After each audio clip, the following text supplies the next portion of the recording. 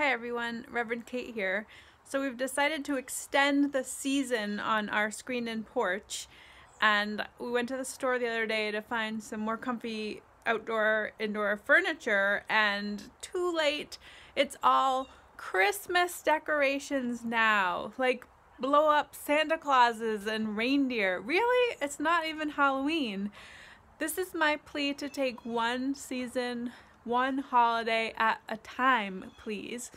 So we've kind of given up on the furniture idea, but we did get this heater that will extend our season by warming up our little outdoor seating area, and we've got a couple other areas spread out on the porch, so we can still do some of these visits that we are really cherishing these days, but not Christmas, not yet. Can't even think about it.